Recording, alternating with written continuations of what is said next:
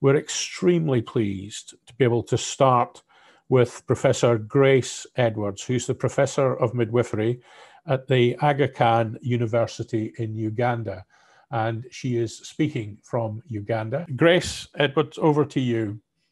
So as Neil said, my name is Grace Edwards. I'm Professor of Midwifery based in Uganda, but working across East Africa. Aga Khan University has 3 campuses, one in Kenya, one in Tanzania, and one in Uganda, where I'm based. But I actually work across the 3 countries. And what I'd like to do over the next 5 or 10 minutes is just give you some perspective on the effect of COVID on education for nurses and midwives in Uganda and the effect in Uganda generally. So just to tell you a little bit more about Uganda, Uganda is a landlocked country and the equator straddles the equator. So the equator is right in the middle. It's a very young population here and they're all very keen football fans. And it's very nice for me to see that Liverpool is a favourite team, especially seeing as I'm from Liverpool originally.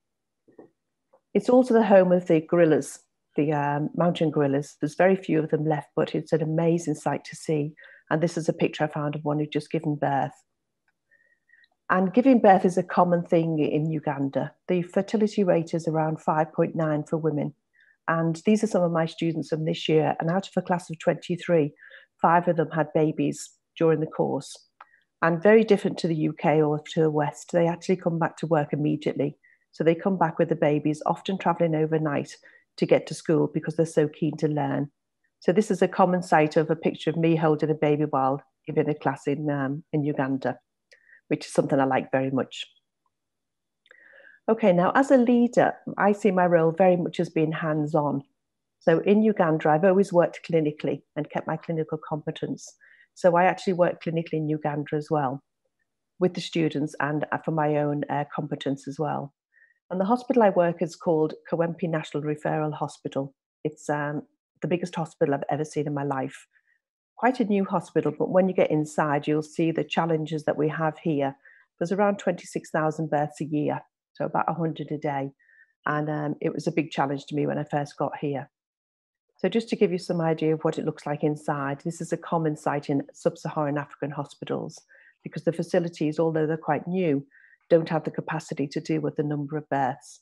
So about 200 women a day attend for antenatal care.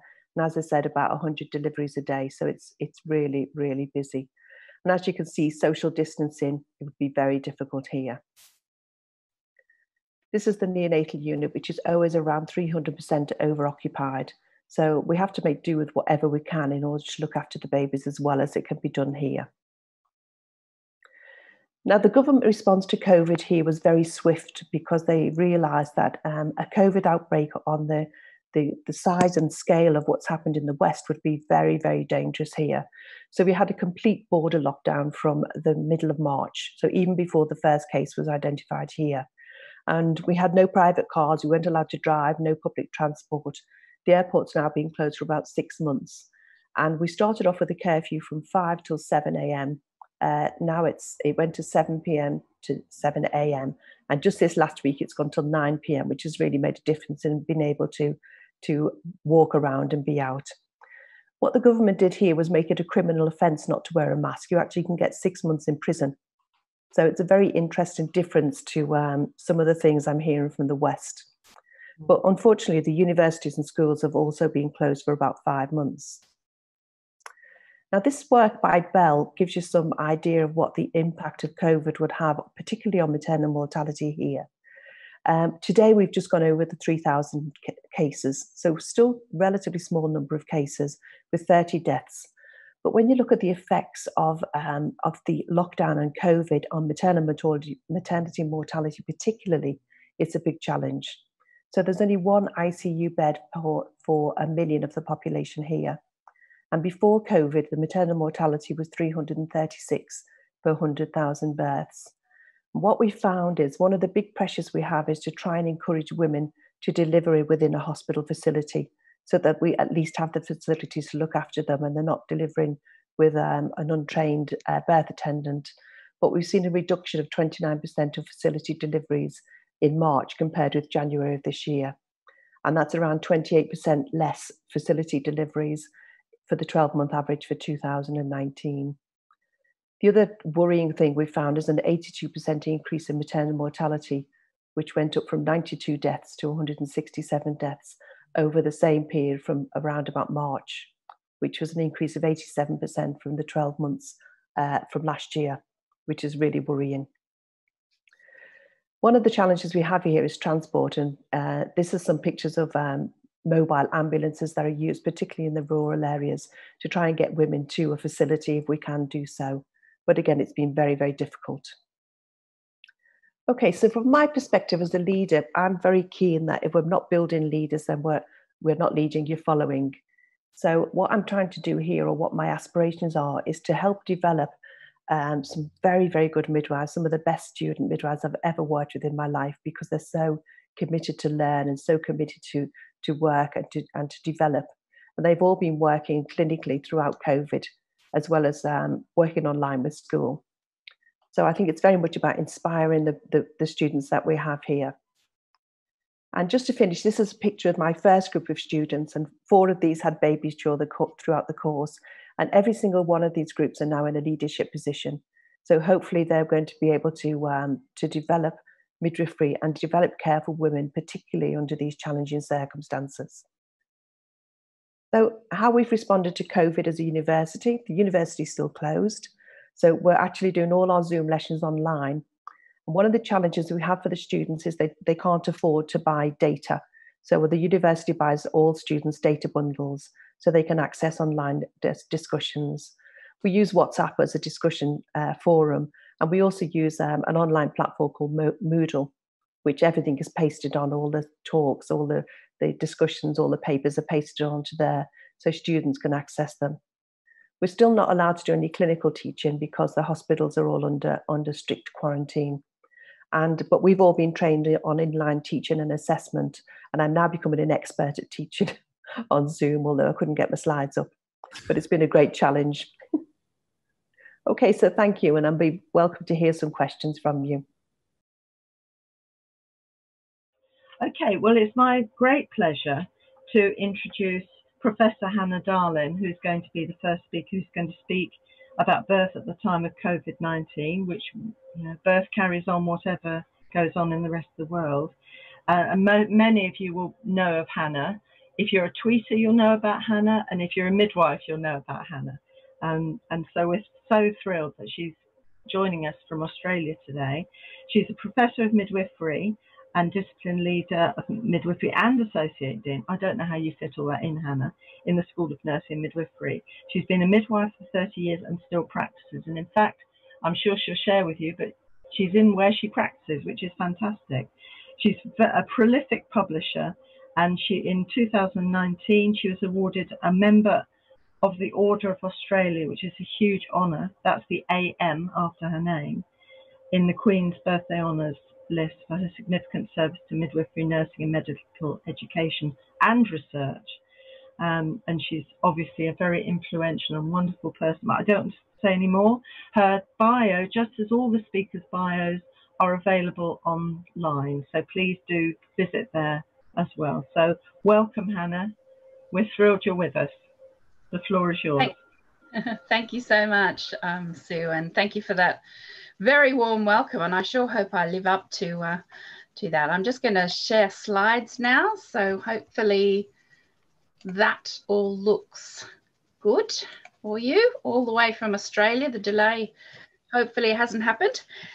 And I'm from, New South Wales, so I'm from that other Wales, which we were actually named after you. So it feels like there's a real connection with us today. And as Sue said, I'm in my consulting room as well as my office. So this is real. It's not one of those, fake images that get put up. This is me in the raw. So I'm really honoured to be talking to you today about birth in the time of COVID. This is a study that has basically grown, like so many things this year, where we've moved at the rate of knots. The virus has shown us our capacity, shown us our innovation. And I don't know about any of you, but I have never been busier in my life. And it's a different kind of busy though. So I want to talk a bit about our study, but I also want to talk about some provoking things around human rights as well. So what a year has it been? We began our year full of fire and smoke, and we are probably heading back into that season now. We then had this little virus that came and basically managed to stop the world. We learned different ways of trying to connect with each other. I frankly miss the hugging and the kissing. I sure hope we haven't forgotten how to do that when we come back to that possibility. We saw some fairly devastating glimpses as to what birth might be when it initially came out in China. We learned that masks can become a fashion icon, and you know, it's quite extraordinary what you see people doing with their masks. And of course, we saw the aviation industry virtually come to a standstill. It's been an extraordinary year, and I'm sure in history, in years to come, we're going to reflect on this year. And I'm hoping we learn lessons, both the good and the bad, because I want to point out both today, because I think there has been some good, and I think we need to acknowledge that and learn from that as humans. So connection, as Brene Brown says, is what we are here, why we are here. We are hardwired to connect with others.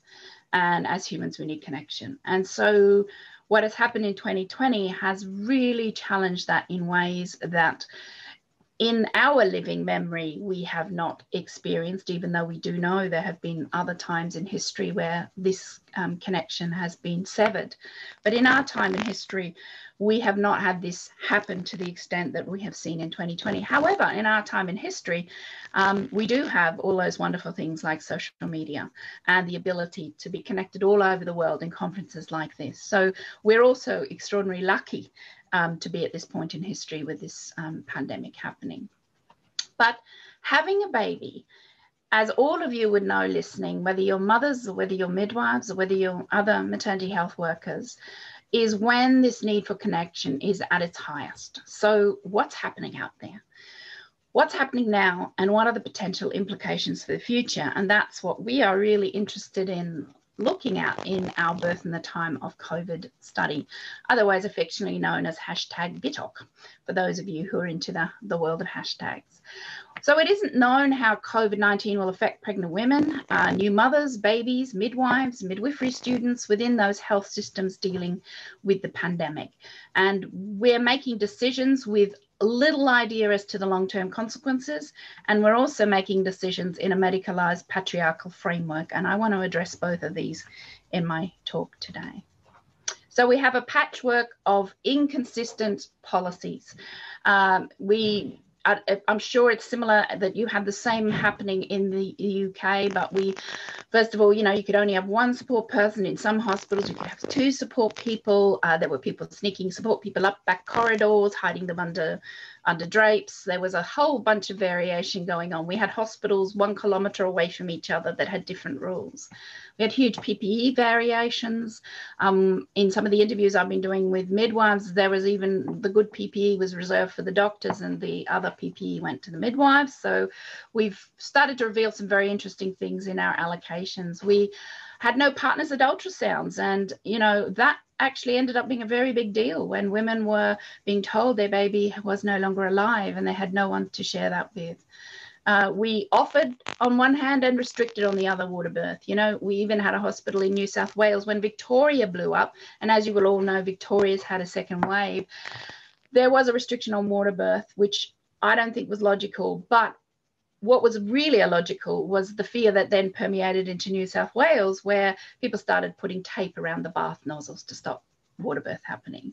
So we've had the shutdown and the expansion of birth centres. Our only freestanding birth centre in New South Wales was turned into a COVID clinic. We've closed home birth programs and we've expanded home birth programs. And meanwhile, there's been about a tripling in the seeking of home birth from women. You know, we've argued for skin to skin, we've argued against it, we've argued the baby should be breastfed, we've argued that there shouldn't be. So we've got this patchwork of inconsistent policies, and the result's confusion and potential trauma for women and their partners, and not to mention the midwives, who I see as the go-between the policymakers and the women and their partners. And that's sometimes incredibly stressful. So the aim of our study was to explore the experience of women who were giving birth and managing those early days and months of motherhood during the COVID pandemic, as well as to look at midwifery students and midwives providing this care.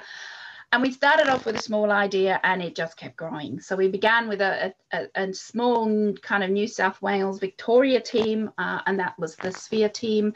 We got a small grant. We were very excited.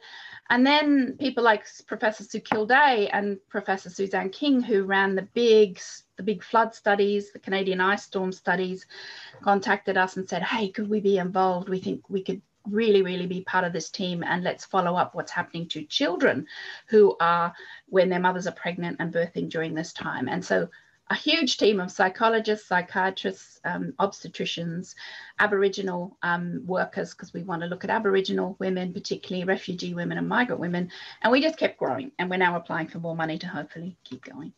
And then New Zealand joined us. So New Zealand had been the envy of the world and done incredibly well, and I still think they are the envy of the world. And of course they had a second wave, and so now they're doing exactly the same study in New Zealand, which is really exciting. I think one of the great things that's come out of COVID-19 is we've come out of our silos as researchers, and we've all decided we need to work together, and we're not hunkering down and going, don't you look at my homework or my exam paper, because you know you might steal my ideas. So the methodology is very much a mixed methods. We've done in-depth interviews with women across Australia, 18 women, 17 midwives, midwifery students, 10 midwifery students. We've also got this really innovative part of this study, which is called the Vocal app, which my brilliant PhD student Hazel Keedle has designed, where women just daily, weekly record into an app, and all their data gets uploaded, and we analyze that. And we've got 7 women recording all through their pregnancy about how they feel and what they're experiencing. And we've also then launched the large pregnancy and postpartum survey, 2 months postpartum survey, and we've had over 5,000 women respond to that, which has been mind-blowing. And we're about to launch the 6-month follow-up survey. So what did midwives tell us? Well, midwives told us that there were so many questions and so few answers at the beginning. You know, am I giving the women the right information? I knew my MIDI stuff, that's fine. I keep women safe, but I had no idea. Women were asking me, do I need to go to work? Can I go to work? I'm working in early childhood. I'm a high-risk pregnancy. I was really anxious. I don't know what to say. And we were given some information, but was it actually correct? We didn't have a lot of information. So there's a lot of anxieties around that. I'm sure many midwives out there are nodding their heads with this one. And then another, you know, the anxiety of those first few weeks, they didn't know what to do. Is it going to work? Is it right? But then midwives sort of then really went into this, okay, now let's switch on another way of thinking about this. Let's calm down. Let's, you know, get on with the job. And it was interesting. I would describe the first wave that we experienced mostly in New South Wales. In fact, it all began about 1 kilometre from where I live, and my husband works in the hospital where it all began. I think in that first wave, it was high anxiety and everyone was running on adrenaline. When Melbourne hit, the midwives have said to us, we just went from stress to depression, because it was like, how much longer can we keep this going? So midwives said they're constantly apologizing to women, trying to find out why information has changed, trying to relay it. And it just was this constant feeling of running behind and being the meat in the sandwich between management and directives and women. So a huge amount of stress. I do think and I know Billy will so beautifully talk about this, but I do think that when it's all over and done, I can see trauma emerging for midwives, and we need to be there for them, and we need to make sure that we hold them up, because they've done the most incredible job in the year that was supposed to be our year. We were supposed to be looked after in 2020, and we've done the looking after. So let's not forget that they still need looking after when we finish. PPE, as I've already described, huge variations on how people use them, on what was accessible. For example, we're going to publish a study very shortly looking at privately practicing midwives. And, you know, those midwives had to go to Bunnings, hardware store to get it. Even if they had visiting rights or clinical arrangements with hospitals, they were denied PPE. And then the most beautiful thing happened, which is consumers who went out and bought them PPE and dropped them at their doorsteps. So we saw some lovely acts, but also some real concern about how we view certain activities of midwives.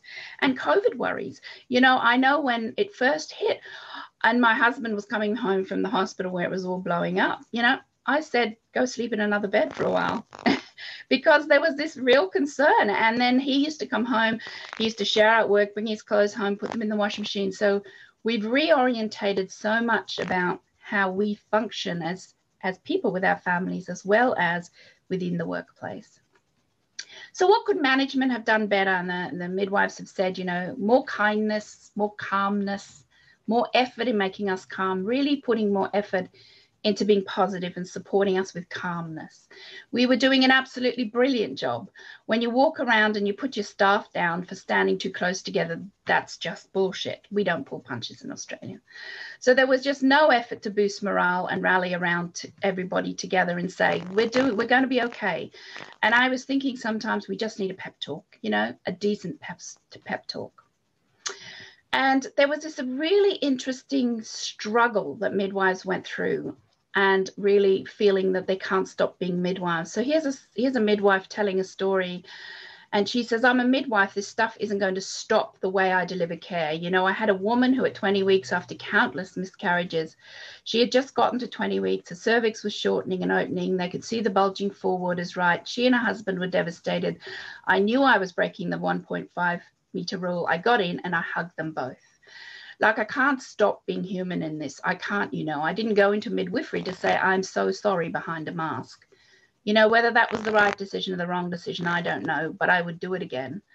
A lot of midwives I know take the same view, that you're a midwife because you actually, you know, your philosophies align to it and you give a damn about women. And we heard some amazing stories of midwives who at that moment of crisis pulled that mask down to connect with people because they found it just so wrong to have that barrier between them. So what did women tell us? Well, we asked them, at what point during your pregnancy were things the worst in months? And it's really quite fascinating when you look at this graph. And you've got the obvious peak that happened, you know, in April particularly, and then dying down in May. And then we've got our second wave, which was August. So this is the months that the women found that were worst for them. And they very much mirror what was going on in Australia.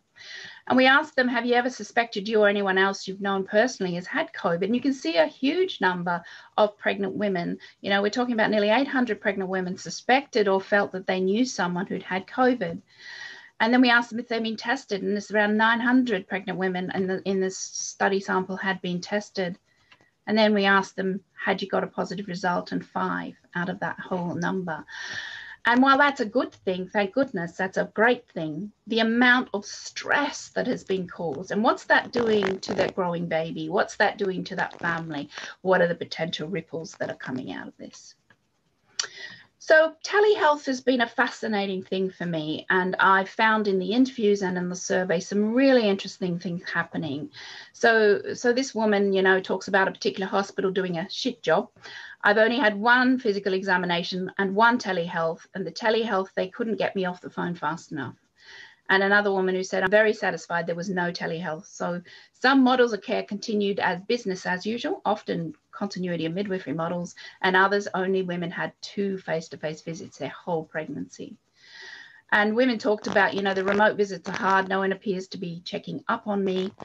And this woman said, I haven't had a face-to-face visit with a midwife yet, not until I'm 28 weeks. And what women said in the interviews, and I would ask them, how does the midwife speak to you? You know, are the midwives asking you about how you're going, what's going on with your family? And I know when I have women in my office, I spend 50 minutes of my 1-hour appointment with them talking or listening, chatting about life, dealing with questions and anxieties. And then we have 10 minutes where we do them, the baby heart and the blood pressure and everything. But what's happened is even in continuity care models, midwives are cutting to the chase. They're going straight into, how's your baby? Is it moving? You know, here's your plan. This is what you need to do. And midwives have started to shelve the psychological support. Now, I find that fascinating. We're in a time where we didn't ever have to depend on telehealth as we do now. And I think we haven't prepared adequately to help midwives maximize this particular resource in this time. Continuity of care has very much come out in the study as a buffer.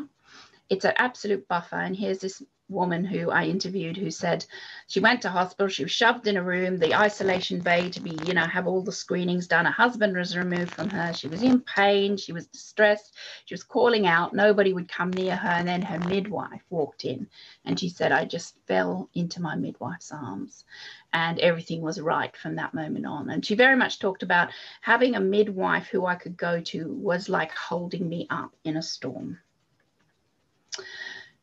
So how do we really use telehealth? Now, all of the images when I went on the internet look like this. They look really warm and friendly and personal, and there's faces, and look at this doctor. He's even zooming out of the screen to do a physical check. So they all symbolize connection and intimacy and functioning.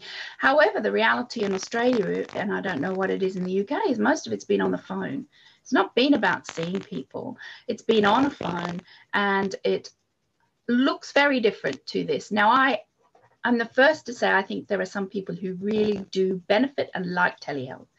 I think there are groups of people who prefer not to have face-to-face or prefer not to have to come into the busy hospitals or have mental health issues that they actually are getting more engaged by using this medium.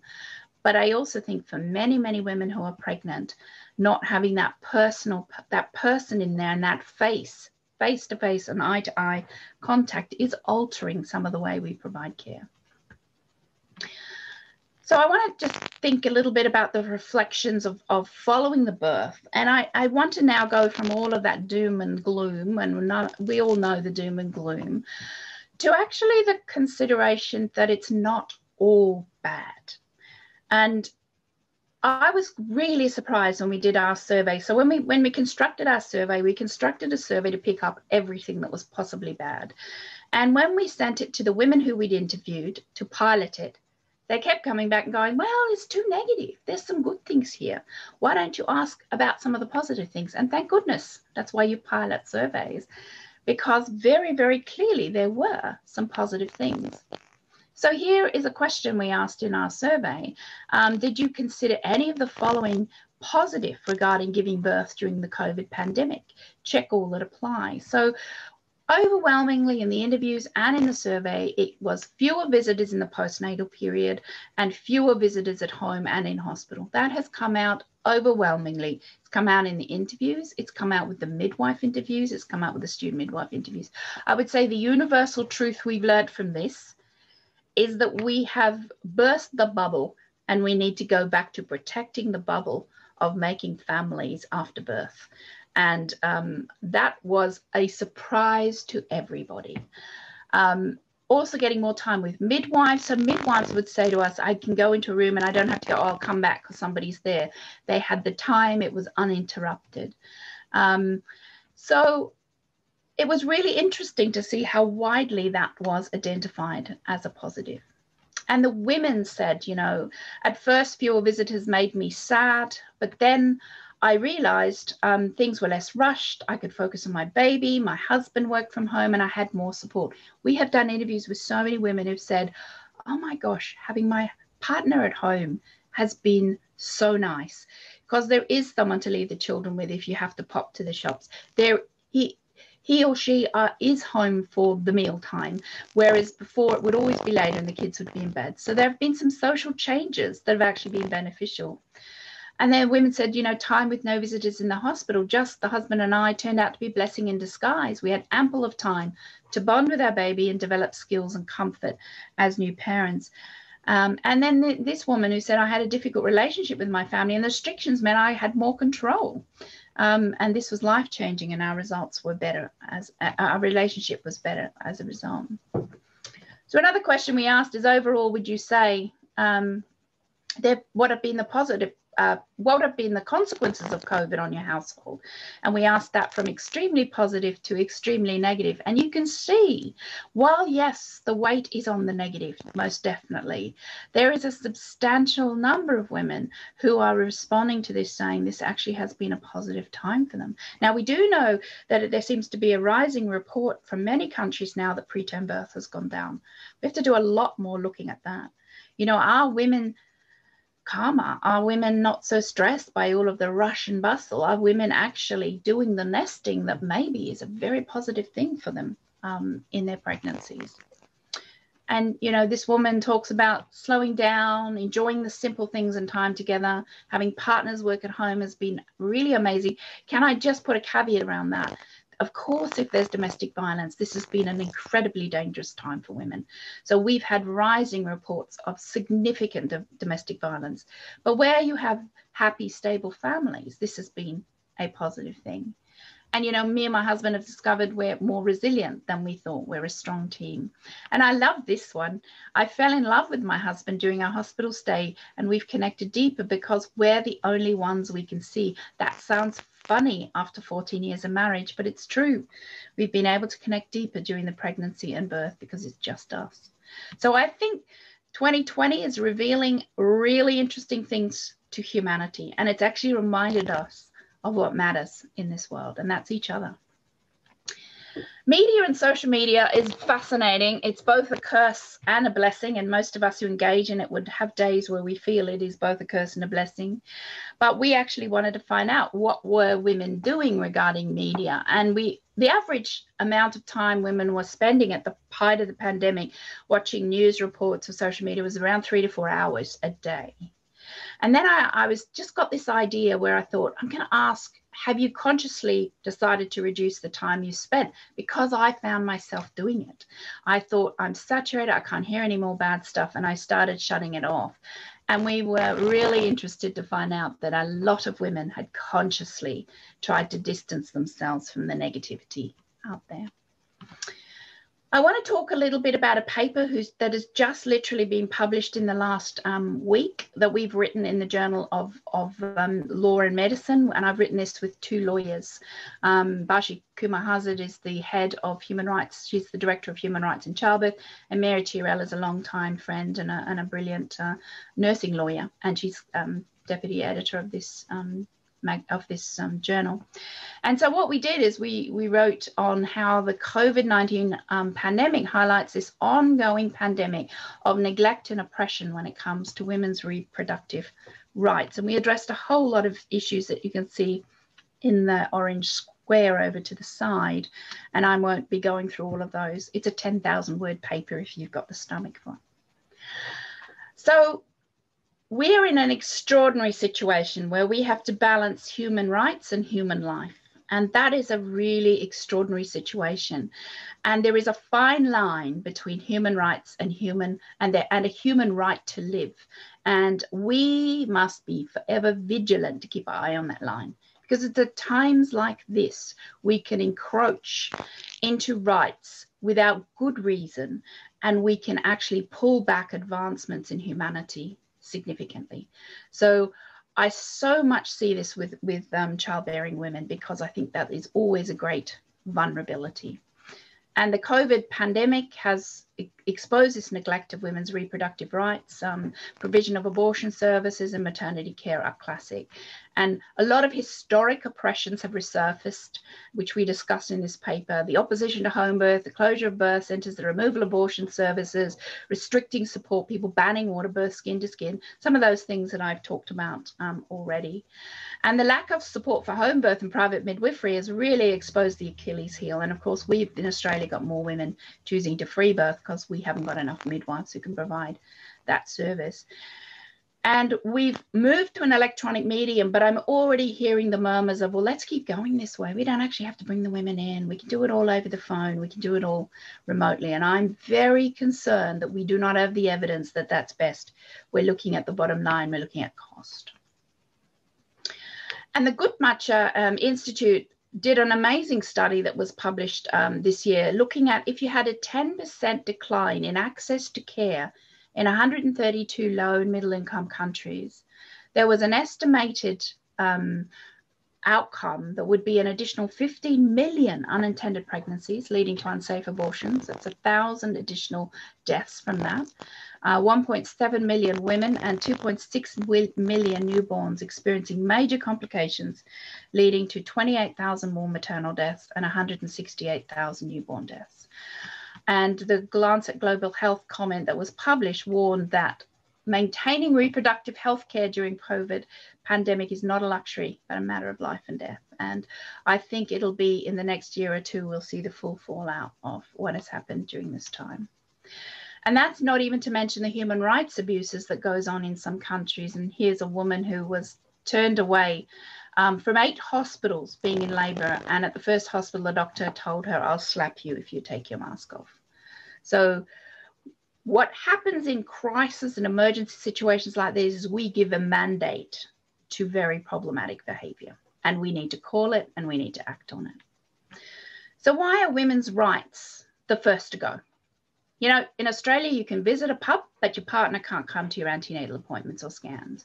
You can go shop at IKEA, but you can't have a birth partner at your baby's birth. And I find this quite extraordinary, the illogic. We can have a half-filled stadium in Australia for a football game. You know, we can have 100 people in playing the pokies in an RSL. And, you know, it really does make me think, you know, we've got a lot of white old men making decisions about women's business. And I think we have to constantly call it. We have to challenge it. Now, I am not an anti-mask person. I absolutely believe in the logic and the evidence around it. I also believe in lockdowns when they're needed and in restricting our contact with other people. But I think there's some illogic here that for me smacks of patriarchy and agenda and bias. And what are the ripples of trauma that will come out of that time? And that's something we're going to try and assess as well in our study. But here's this woman who said, "I gave birth alone. I was then in hospital with my newborn alone. This isn't something someone should feel forced into doing alone." So what can we learn? What are the lessons to learn for next time? And these are some of my kind of top ones coming out of the study we've been doing. Childbirth's a physiological, social, psychological, cultural, and spiritual event caught up in a medicalized net, and hence so often ends up in a position it should not be. Continuity of care is a buffer, and we need to start to really look at its potential in emergency situations. If you don't have the evidence, don't make the rule. Bottom line, be cautious, but don't go making laws because you just think it might be a good idea. Community-based care should be prioritized, not minimized. This is when primary health care comes into its own. This is when a public health strategy is absolutely fundamental. Telehealth's great, but for whom and how should we use it? And I think we need to do a lot more research on that. And beware the change that now stays without good evidence of benefit and acceptability.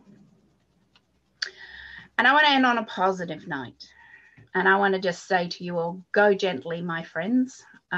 Listen to the birds, feel the breeze on your skin, the sun on your face, and let the moonbeams dance in your eyes. The world is still on her axis, and the seasons are changing. Now is just now. It is not forever. Tomorrow is coming. Try to focus on those positive things. We will get through this, and we will be wiser and stronger, I believe, as a society, if we're willing to take the lessons from this. And I want to end with this picture, because my dear friend Fiona Haynes is online. She actually got registered to come onto this program to listen to me speak. Fiona is my mum's best friend, and she is one of the original midwives from the actual Nonatus house from Call the Midwives, and she worked with Jennifer Work. And my mum and her worked together in the Docklands of England. And this is us going and finding the real Nonatus house, which is actually St. Friedwide's Mission, a few years ago, knocking on the door, going in, and she showed me all of the rooms that they used to live in. It's now actually a housing place for homeless people, I think, and disadvantaged people. And we spent the most gorgeous day together. But she's my oldest friend, and I just wanted to end by saying, hi, Fiona, I love you. And one of the worst things about 2020 has not been able to go into England, spend time having cups of tea, watching Midsummer Murders, and going to see the beautiful flowers and gardens of England. And that's it for me. Thank you. So we have a session now on common sense childbirth, improving outcomes for women and children, lessons from the United States of America. And our presenter is Jenny Joseph, the founder and executive director, Common Sense Childbirth, and creator of the JJ Way. So coming from a different country, coming from a different time zone, and probably coming from a slightly different angle, over to Jenny Joseph. Thank you very much, and I appreciate the opportunity to be here and to participate in this amazing event. Wow, yes. So I've titled my presentation Saving Lives, and there's a reason for that. As I go through, I'm hoping that I can engage you all in understanding why I've said such a dramatic thing at the beginning. Also transforming maternal health care in America's maternotoxic zones. And again, just wanting to draw your attention to, there's such a problem here, often not spoken about, often very hidden, and that COVID-19 has kind of just brought to the fore, but it was already here. So I consider that we're almost at this point, we're in our own pandemic, if you will, and that we have had an ongoing issue. So just a quick background about myself. I'm British trained, I'm British born and raised, immigrated to the States in 1989, but I was a British trained midwife as a direct entrant back in the day. With my picture back in 1981 when I was graduating. And I've been here, like I say, it's going to be 31 years. And it's been quite the experience, let me tell you. Came into Orlando. I met an amazing man. We fell in love. We did the long distance romance, came back, got married, came with an oblivious mindset. Just, well, oh, I'll go get a job as a midwife because I know Americans have babies. That didn't quite work out. So over these 31 years, I've been really fighting a fight. I feel sometimes very lonely in that fight because Americans don't really have midwifery as their main practice, as their main maternity care providers. We are still fringe. We are still considered, oh, a midwife, and we are also fighting from a perspective of a monopoly of the maternity care services through obstetrics. And so I've worked hard to bring maternity care through the midwifery model to the forefront. And in the Orlando, Central Florida area, we've established some midwifery practices that have made a big difference. And luckily, I think beginning to make some headway, getting some response, getting some information out there and getting some notoriety about what we do too. Was featured in the New York Times 2018, talking about the work, again, about making pregnancy safer for women. So, you know, I mean, here's me with a transfer case. I want to share this picture because this picture sort of captured what it's like for me working as a midwife. I have a freestanding birthing center where I see healthy, low-risk women who choose out-of-hospital birth. And that's not very common in the United States either. And then, and that grew out of a home birth practice that I started when I first arrived. And I also have a clinic, which I call the Easy Access Clinic, where I see women who are more marginalized, who are not necessarily low risk, who are in a system that has them trapped and stuck and unable to access the quality and the correct care that they need. And I do almost like a midwifery triage for those women. So this picture was the picture that showed me after a transport. This mama, you can't really see underneath all the blankets and towels, but she just pushed out a 10-pound enormous child vaginally due to having had a timely transfer, a necessary transfer. We did need some support to finish this birth, but I have worked hard to establish relationships with hospitals. So I don't have privileges myself at the hospital. I'm not allowed to deliver the baby at the hospital, but I have over the years built strong relationships locally such that I can come in with my patients and do the continuity piece here. So you see her husband, you see this look of triumph as this mother is received well, treated well, and supported to fulfill on her birth plan that did go slightly awry, but look at their outcome. But let me go back to what's happening in the United States. Let's be clear what's happening here. In general, the public health goals are put out every 10 years, every decade, and the government calls them healthy people goals. And so as I learned about those goals, as I got used to the American life, realized that these healthy people goals were quite lofty. And so they should be, because this is always what we're looking for. So, for example, the Healthy People 2010, they overarchingly aim to increase quality in years of life, but they call for the elimination of health disparities. You can imagine how thrilled I was to learn about that, because at that point, I'd been in the country a decade as well, and I hadn't seen anything along the lines that was looking to eliminate health disparities. The Healthy People 2020 goals showed up and they were expanded. Oh, we're not only going to eliminate, but now we're going to achieve health equity while we're at it and improve the health of all groups. So I was like, oh, okay, cool. But somehow couldn't see that in practice. So as I said, I was in Florida. I'm still in Florida. And I just wanted to show this slide because this helps us see how Florida and the US 2010 objectives matched up. These measures were for adequate or adequate plus prenatal care. That in and of itself gives me pause. What on earth does that mean? But they were measuring it. Preterm births, low birth weight births, and infant mortality. This is the overall population, all races, all ethnicities, all people. And so Florida and the United States didn't compare that well. So for example, for preterm births, the goal was for 7.6, but we were at 13.8. You know, low birth weight was 5, we were at 8.7. This is very common, and this was what we were looking at. I also want to point out, though, but by 2020, it looked like we were making some progress here. Look how nicely these balance, right? Like, oh, you see the big gaps, you see the disparities, but oh, we're getting it together. We're catching up with ourselves. But I also want to point out how figures and statistics can skew how we see and how we perceive how well we're doing or not. So, for example, all of a sudden, the adequate prenatal care, adequate plus prenatal care, we were almost neck and neck. But look, the bar moved, went to 80, and we also changed the parameter. Same with preterm. Suddenly the goal was 11.4. And so at 13.6, we weren't that far away. The low birth weight goal was suddenly 7.8. And so again, we weren't that far away. And infant mortality was neck and neck. That points you back to how it looked before and how it looked by 2020. I haven't put the 2030 goals up because I've got nothing to say at this point on these goals. Another way to look at what's going on in the States, and this graph is just from the Orange County, which is the county that I live in Orlando. It shows preterm births in Orange County from back in 2000 to 2006. It doesn't matter what it shows, because without even looking at the legend, you would know that the purple line at the top is going to be black, the black race, because we have always got that much of a disparity between any ill, whether it's heart disease, cancer, you name it.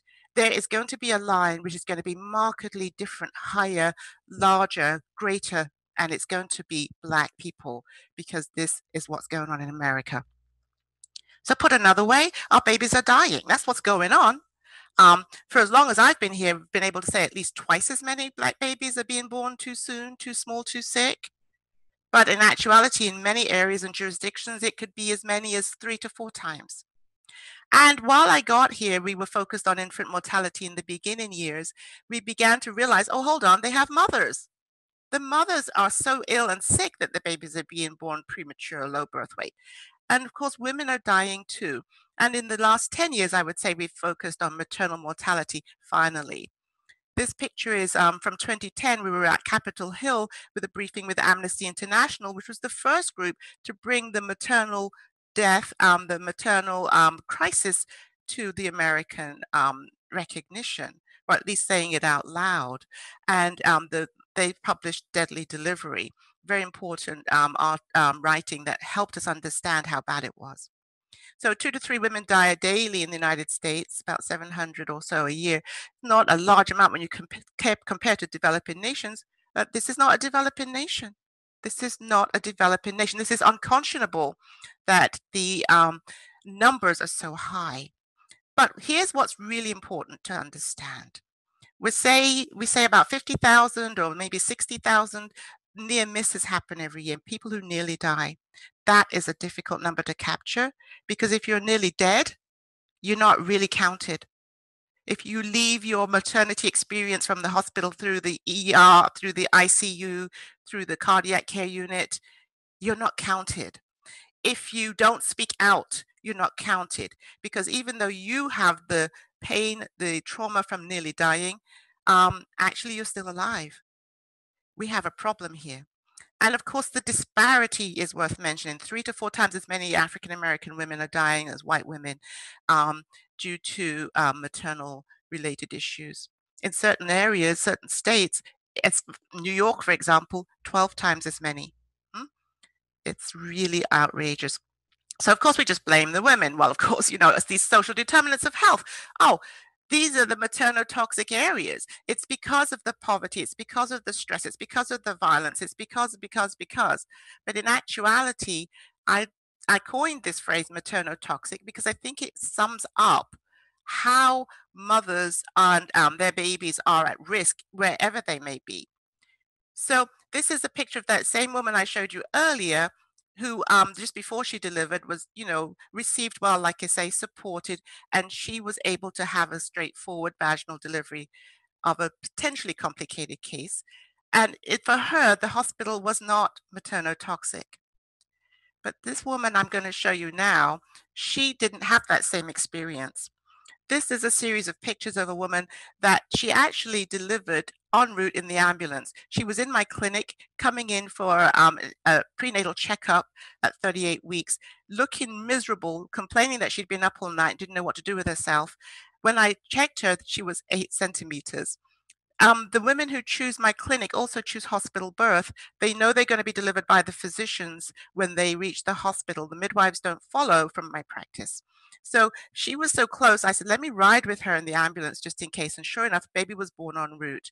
So you see her newly delivered, looking quite shocked. As soon as we got to the hospital, I insisted on getting the baby skin to skin, which we were able to do at that point. And you see how she's there transitioning, getting a little bit more accustomed to what happened, still figuring it out. Importantly, you see the baby also just doing beautifully, pinking up, coming round, and you see this mom begin to smile and relax. I'm pointing this out because, first of all, this was a chosen hospital birth. She wanted a hospital birth. She wasn't expecting to be in labor in my clinic. I just happened to see her at the time she was about to transition. Why this is important is that after this picture was taken, she was taken upstairs to the maternity floor. The fight was ensuing because she still had the placenta inside her, and the physicians were arguing about who was going to deliver the placenta because that tied into who was going to be able to bill for the birth. That happened around this woman who was newly delivered, who was just settling out of her trauma of having delivered practically, you know, in the ambulance on the way in. And then what happened then really encapsulates for me how quick the maternotoxicity kicks in. She wanted to breastfeed the baby. The baby had been skin to skin since we got her delivered. The nurse took the baby and said the baby needs a bottle. Mother said, okay. Didn't have enough time to process or understand what was going on. It was madness. In that moment, that changed from being a straightforward, helpful environment into what I call maternotoxicity. Different women being treated differently. The outcomes are impacted by that. That breastfeeding experience, that breastfeeding relationship never got established. So quality in perinatal care, what does it really look like? Look how they're measuring. Oh, adequate prenatal care. What does that mean? How many visits she had, how often she came into the building, how often somebody put hands on her or didn't put hands on her. Is it services? Is it interventions? Is it the type of practitioner? Or is it the will to provide that quality care? Recent work out of British Columbia, Professor Vidam, I know she presented yesterday, that look at what we've discovered in looking at the overall experience of mothers in America. 1 in 6 women are experiencing mistreatment in the United States. This is something that has really shocked us. People of color, of course, we know are experiencing more mistreatment in birth. Indigenous women suffer just as much as Black women, but the numbers are much lower and the studies are not as rife because of the smaller populations. But Indigenous and Native women are suffering. Hispanic women are suffering. Black women are suffering. The top 4 types of mistreatment: being shouted at, violation of privacy, threatening to withhold treatment, refusing requests for help. This happens all day, every day in the United States, in hospitals, in environments which are supposed to be safe environments. So how does that impact what I do, and what does culturally safe perinatal care look like? I am servicing more women of color than not. In the Easy Access Clinic, we see an average of up to 1,000 women annually through the clinics. People choose Easy Access clinics because, first of all, they can get access to them. They choose them because they think hospital birth is the way to have a baby. And we are not here trying to change that thought or approach. We're here to support that because we know that listening to women is key. And so we provide prenatal and we provide postpartum care for these women. But what we've done is we've incorporated culturally safe care throughout any of the interactions that we have with them.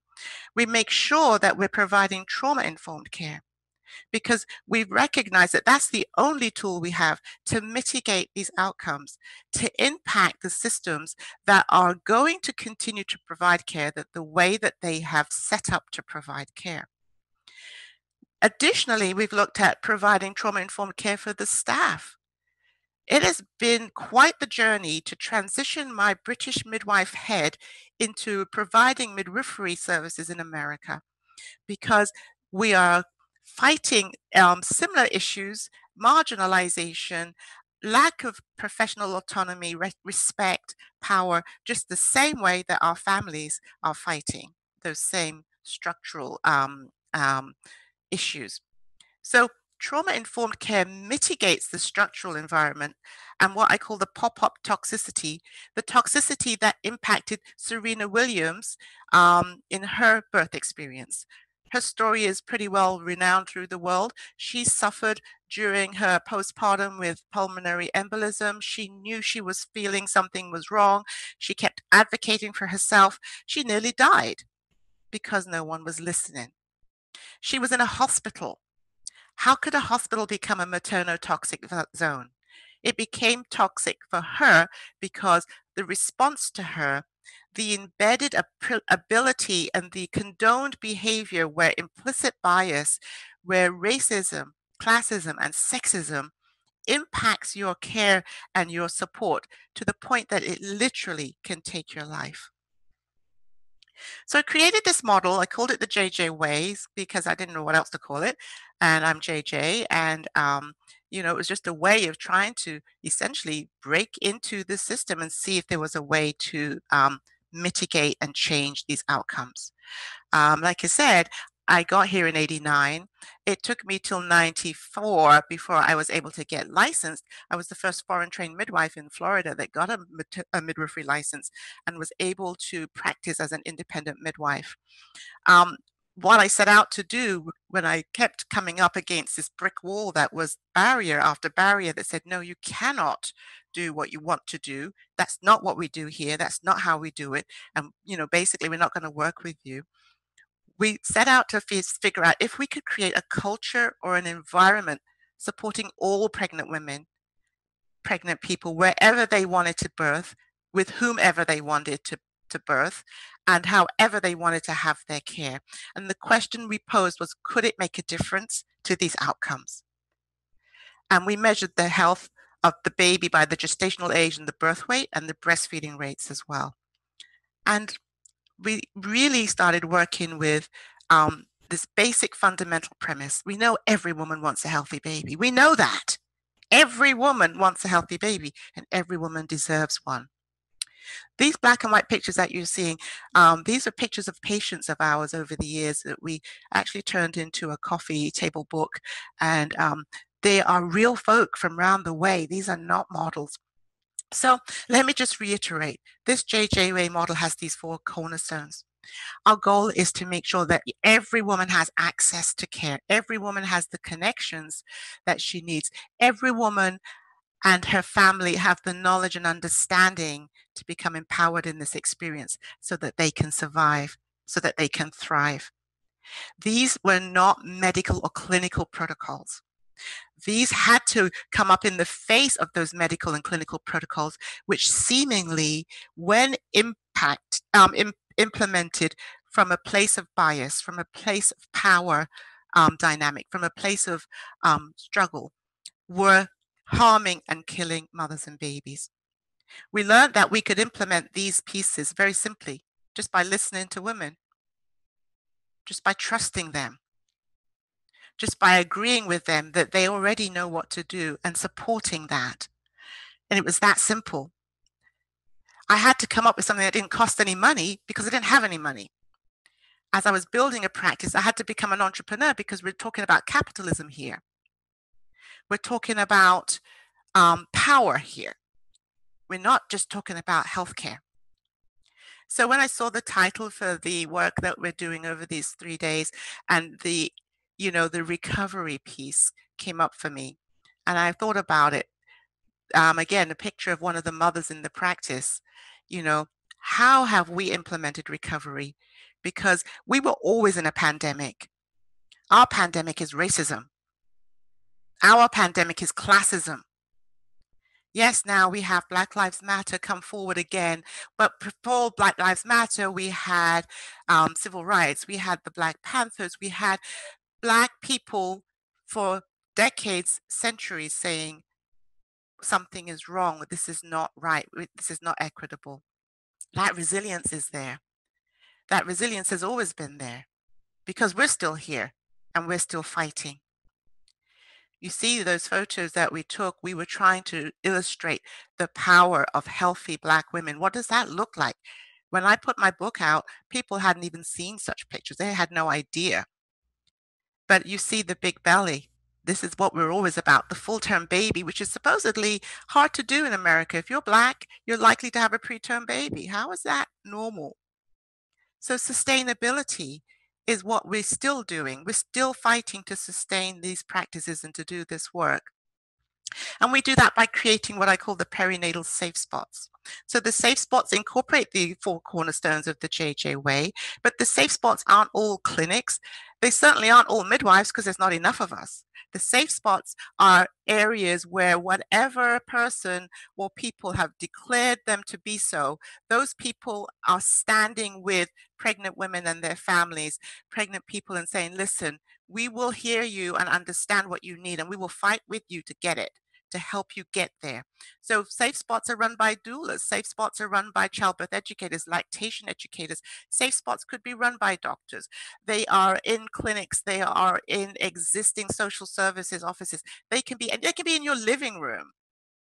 La Leche League started in somebody's living room all those years ago. I'm in Orlando, as I said, and we utilize this model. This is a midwifery model of care that, again, patient-centered, woman-centered, family-centered, culturally congruent care, accessible care with all of the psychosocial support that is needed. So again, the birthplace is my freestanding birthing center, which has been open since 2003. The Easy Access Women's Health Clinics have been running since 2005. And those clinics, again, we see most of the women in the practices are coming through those clinics because most of American women want to deliver in the hospital.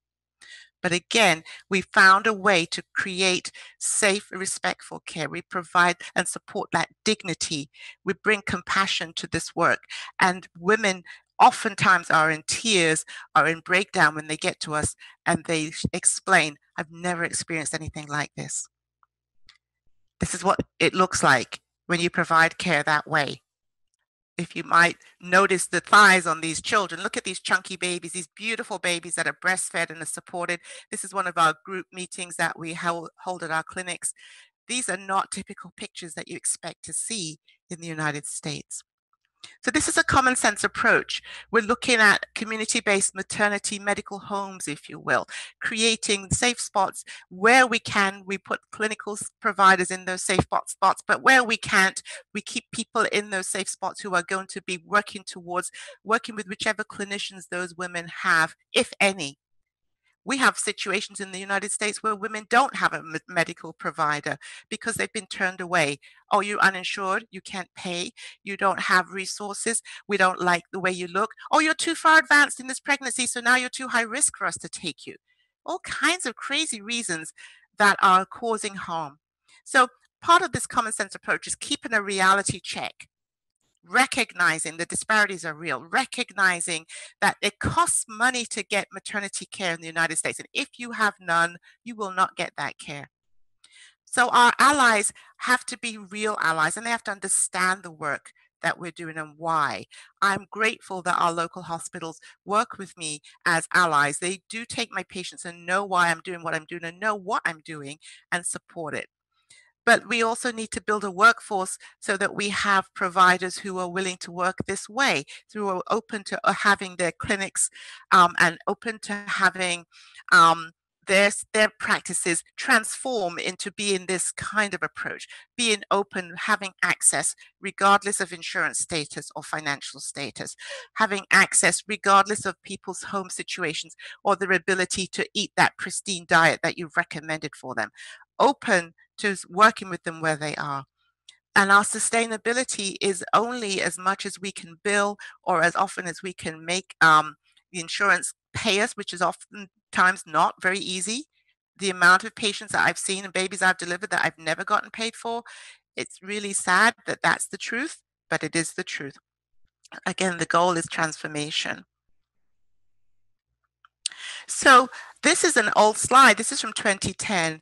And this was one of the aspirations and goals and dreams that I put down to see if I could get there. And I'm happy to say we have.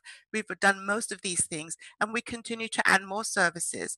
But the easy access clinic services we're providing, like I said, the prenatal, postpartum, interconceptional and family planning. We're also doing what I call medical triage. There are women that are way too high risk for me as a midwife, but can't access high risk care without being referred from a practice. So we pass through, we make a way for women to start their care so they can at least get their lab work done and their ultrasound done before we make that referral to high risk so that someone can pick them up and continue their care. We collaborate with the hospitals. We do health navigation. We've learned all the systems, we've learned all the hoops, we know the bureaucratic hurdles, and we help women bypass those. The birthing services, I do deliver at the birthing center. We deliver anywhere from 60 to 100 women annually through the birthing center who have a natural birth, who choose water birth, but not everybody wants that. And so we do have a smaller practice from that. But those, again, who want the hospital are more than encouraged and supported to choose hospital, and we do provide doula support when we can. And then we do a lot of outreach and education. We do home visits, we do support groups, we do community-based mentoring, we have doulas, we have breastfeeding counselors.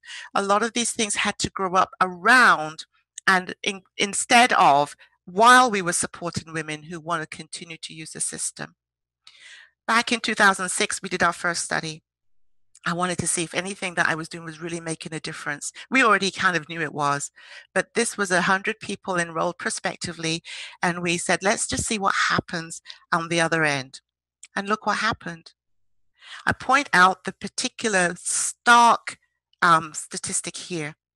Of the Black women in the study, at that time, 21% of Black women in Orange County in 2006 were having a preterm birth. 20% of people were having a preterm birth. That year, 100 women, out of the 100 women that we enrolled, the Black women, not one preterm birth, not one Hispanic baby was born premature. This happened based on the model I've just described. We didn't have any fancy obstetric stuff. We didn't have any technology. We just were trying to do the care. So by 2010, we'd eliminated the racial disparity. 100 easy access women were enrolled. This is not the birth center women. These were not the low risk, straightforward women. These were the women with complicated cases, marginalized women. 95% of the babies weighed an average 7.5 pounds. 95% of the women delivered at 39 weeks. Recovery. Resilience. This mama had started with us when she had been using crack cocaine when she started. She went into institutional care. She stayed in residential care through her pregnancy. I still remember to this day, I went with her when she had a C-section. She had a planned C-section. And I remember her telling the physician, I feel it. And she started crying.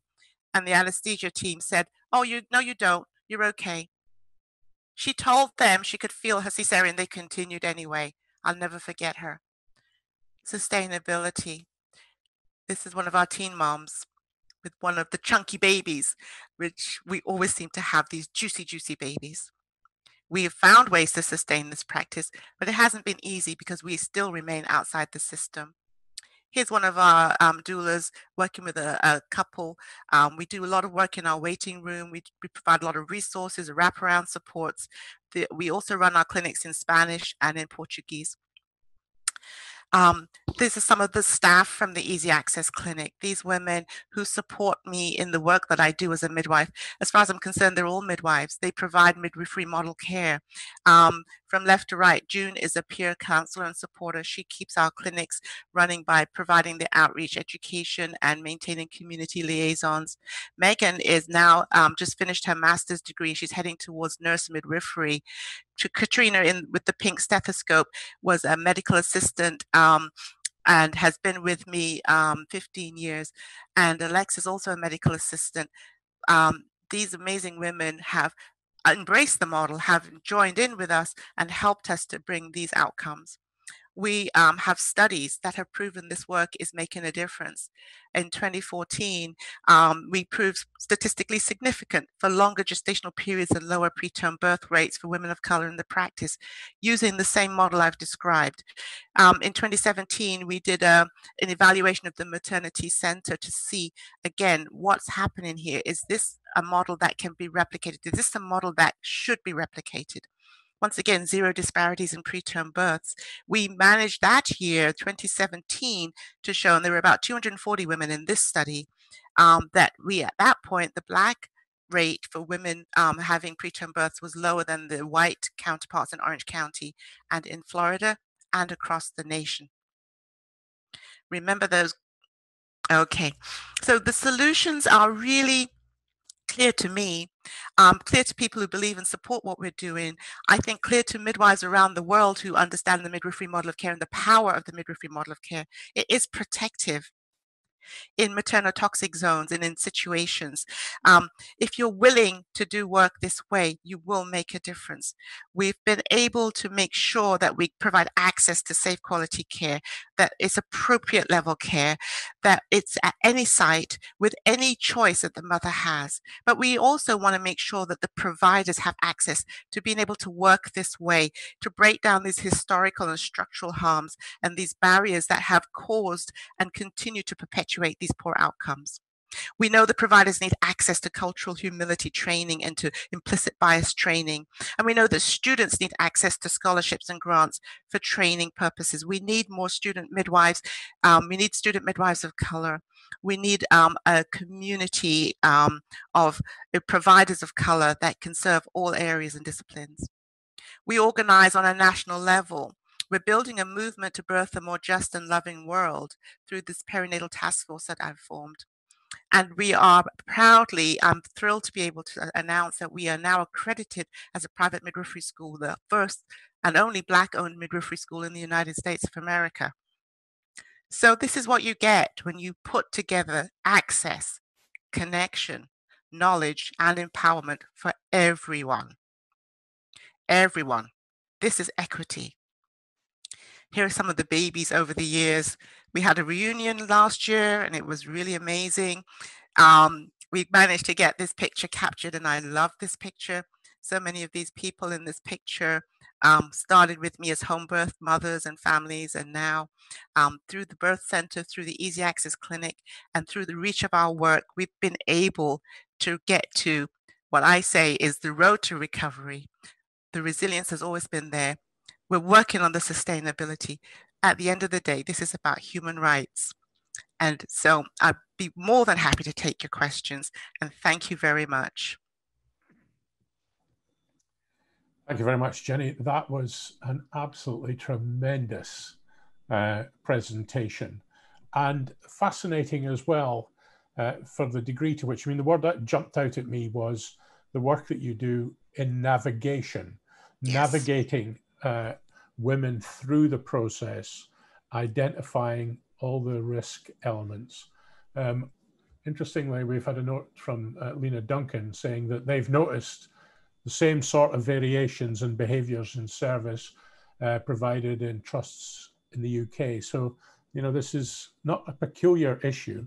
Although I have to say the figures, and in Britain, we are struggling with the 5 times the number of deaths for Black women compared to white women that came out in the chief nurse's report, and the Obs and Gynae are working on it. But what's interesting to me, just say a bit more about the battle that you've had really in the professional world to identify the role of the kind of outreach midwifery that you're doing, if that's a fair description. Yes, it is outreach midwifery. I mean, honestly, it's like being in a disaster zone. That's why I said I feel like the pandemic has been here. This is, yes, brought forward now. COVID-19 has made us more aware of it. And we now are like just recognizing that, yes, when it impacts everybody, then, oh, we do really want to pay attention. But this is it's very difficult to implement because in America, the business of medicine is what reigns. Capitalism is the part that has to be acknowledged. So we are up against a system where money is key. And so midwifery doesn't fit into that model in the same way as it does where there's universal access to healthcare. Health is not a human right. Health has to be afforded, and those that are not able to afford are ostracized. So the navigation began from the place of, first of all, understanding, even as a provider, how do I navigate? How do I get access? And I did not gain access. I had to fight to be able to be licensed and to work, and I'm still outside of the system. Even though we are very collaborative and we've worked hard to build those relationships, that's not mandated. It's if you feel like it. It's if you like this midwife. It's if you prefer to, affiliate or not. You don't have to. And that leaves us in a real tenuous situation. And then on top of that, midwifery, when we're serving marginalized people, technically, we immediately go out of our scope. Because unfortunately, in the United States, the marginalized folk are the people who are becoming high risk, not from physiological risk, but from the impact of social risk, racism, classism, power, those risks weather and harm and cause the stress-related manifestations of poor outcomes. I say that because I know that when we are able to work with women, especially long-term through the perinatal times, those risks are mitigated. We aren't seeing preeclamptic women, therefore we're not seeing prematurity. We aren't seeing diabetic women, therefore we're not having, babies that can't be born. We're all of the issues that seem to culminate by getting women to term are mitigated, even though they continue to exist. So we've learned that if we know how to navigate the systems on behalf of and alongside of the women and their families, we can help lower the stress that those barriers are adding, and therefore physiologically impact the outcome. I've always asked this question, and I don't think we'll ever get the answer. What is it about being kind or being decent or supporting and encouraging the, respect and dignity? What is it about that has that cervix locked tight? That without that, the cervix would open, the baby would be born at 28 weeks. How do you have such impact on physiology based on these non-tangible pieces, which without the effort and work on our end to figure out how to navigate and help women through, they would not get the benefit of the respectful care or the listening ear that we provide. They can't go one without the other. They a 1-2 punch. They belong together. When are you connecting with women in the cycle of their pregnancy? Right now, because of the years of work and because of the outreach that we have done, we get them early. People are calling me 5 weeks, 6 weeks because they know we will answer that call. Everywhere else, you're shut out. There's this sort of strange tension between getting into providers who will turn you away at the drop of a hat if you're 20 weeks. Oh, you're too far advanced. It's too late. Too high risk. Go away. But yet when you call at 10, 12 weeks, oh no, we don't want to see you yet. And so all of these sort of strange, perverse barriers and hoops, bureaucratic hurdles are preventing women getting access. So the access that we provide is that we will pick up the phone or we'll answer your text as early as we can. And we start with you immediately. When you reach out, you're in. There isn't a barrier. And that has been the biggest piece. And the fact that we've done that has been ridiculed, we're considered a nuisance because leaving it barrier free like that means we're not fighting with women about money. We're not fighting about insurance. Rather, we're saying, come on and we'll triage you and help you figure out how to get that insurance, how to get onto a Medicaid plan, how to afford it, or even to agree with you that you just plain can't afford it. I had a homeless woman, 38 weeks, call us last week.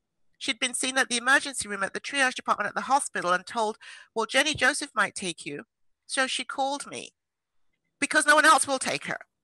She is relegated to keep walking the streets until she goes into labor, at which point they will tut-tut, roll their eyes, and give her a hard time about presenting in labor without having had prenatal care. This is how it's completely, it's just cruel in so many ways. The only bits that are successfully covered by the Obamacare reforms are the actual birth, or is this simply other facilities gaming the system to avoid what they regard as difficult cases, or, yes, or not maximized billing cases? The latter. And sadly, not everybody takes the insurance, particularly the one that most low-income people are on, which is Medicaid. They don't take it. They don't want to be bothered with it. It doesn't pay enough. It's a headache. And that's another structural, deep system that impacts and causes, as far as I'm concerned, all of these harms. The causes of death are not what you would expect. Oh, hemorrhage, high blood pressure. Yes, those are a result of. But deep down, the structural reasons, the root causes, are these social and societal ways of being, these capitalistic ways of being that say you don't belong if you don't have money, if you don't have power. And that's a problem. Interestingly, I mean, I think from the presentations that we've had earlier today about some marginalized communities in the UK, that even if you can have a free universal system, there will still be actually a great many of the barriers that you described. We heard about Somali women, we heard about there's a lot of identification about the problems of Bangladeshi women and their access to service, not just language, but the ability of the services to reach out to them. And even where they have a very diverse workforce in parts of London, they can get it right. In other places, they seem to be getting it wrong. And it's interestingly, the outreach and the wraparound, in other words, not regarding the clinical issues as separate from their social and cultural and race issues. That seems to be the message from your program. Yes, absolutely. Cultural congruence is key, but also we as providers have to figure out where we can get off our high horse, move the ego aside, and come back to what we all committed to. As midwives, we've always centered the patient. But now these are the times where we learn and understand differently that to center the patient means move yourself out from the middle as well. Midwife-centered care is not safe care. Agency-centered care, hospital-centered care is not safe care. Culturally congruent care, where the mother-baby family are centered, is where the safety starts and finishes. Once we acknowledge that, we can then, as providers, embrace other team players. The people that that the women most connect with are my medical assistants, my peer paraprofessionals, my auxiliary staff. They're not that bothered about what the midwife has to say or not. It's not about me. It's not about even what I'm offering in my clinical practice. It's about we come here because you will talk to us. You treat us right. There's no judgment. And anybody who has a heart can provide care that way. And it's not about these deep, we must have these competencies and we must have these skills. Not necessarily. Not to get what we need. You're also, obviously, from the presentation, quite active on policy, and you're getting recognition in the clinical journals. How does your work connect with the kind of work we were hearing from Neil Shah at Harvard, where his wide studies have been identifying that a mother giving birth in the United States today is 50% more likely to die than her mother because of, if you like, this medicalization, the failure to provide the kind of wraparound that you're describing, that means that the mother and the baby are fit and ready to be born safely and to prosper afterwards. How are you connecting with the other groups that are like Neil's? Yes, we are quite active, and you know, I really appreciate Neil's work and his colleagues. There's a lot of movement, if you will, going on where we're really keen to get to policymakers. So, for example, I'm one of the advisory board members for the Black Maternal Health Caucus, which is a congressional caucus that is working on bills. We have 9 bills in a omnibus package, which are addressing these poor outcomes, maternal health outcomes, particularly for Black women. But across the board, we're seeing that, you know, the consumers are also mobilizing. There's definitely a lot more interest about birth trauma, birth obstetric violence. You know, we realize that we've got power in the consumers, and the women are speaking out. But remember, we're still couched inside of hospital is where you deliver, and there's nothing that you can do about a mindset that says that these services are providing safe care, even though the truth is now coming out. And not to say that all hospitals don't provide safe care, but we have known about the impact of cesareans. And yeah, there's a little bit of a slowing, but not anywhere near enough, because part of the purpose of capitalism in healthcare is you need to sell services. You need to fill the NICU, the neonatal intensive care unit, the special care baby unit has to be full of babies to be, you know, lucrative. And so whose babies are in there? The babies of the marginalized. They're full of Black and brown babies in the NICUs. The women who are more likely to get cut are of color. The women who are more likely to die are of color, are low income or marginalized. This is unfortunately part of the process. So we can do all the policies, change all the policies, make all of these, you know, safety bundles and trainings and all of this. But be clear, the hospital is run by people who are trying to make money. And you cannot take away the services that make the most money and expect a hospital to be able to continue, even to survive. They will argue that that will kill their hospital. Okay, Jenny, on that forceful point, we need to bring it to an end. Thank you very much for your contribution. I'm sure you'll get a lot of feedback as this goes round.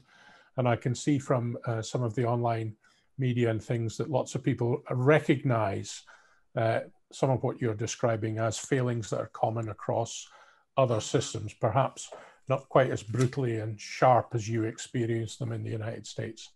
So thank you very much for your time. Thank you. And no doubt we'll be in touch. Well done. Yes, thank you so much. Great.